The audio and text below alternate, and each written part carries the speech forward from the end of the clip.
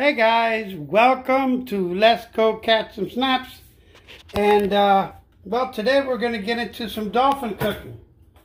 Alright, so I got all my batter here. I got my eggs. And the first thing I want to do, guys, I want to season this just a little tiny bit. Just a little tiny bit. And let me see here. I'm going to season it with a little bit of the Everglades. Just a tiny bit, not a lot. It's just for it to get a little bit of seasoning in there. And then we're going to go ahead, we're going to run it through the egg, and then we're going to batter it up.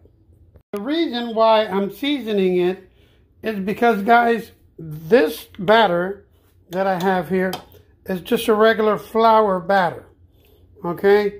And it does not have any seasoning at all.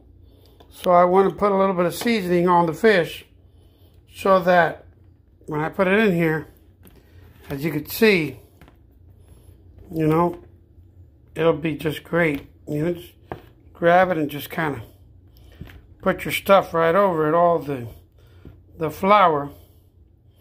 All right, now let it sit there for a couple minutes. And just kind of shake it off.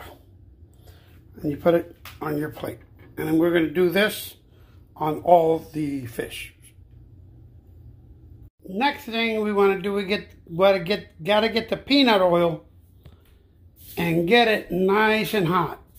So right now I just turned on the stove, and I'm just getting that oil to the right temperature before I put the fillets inside.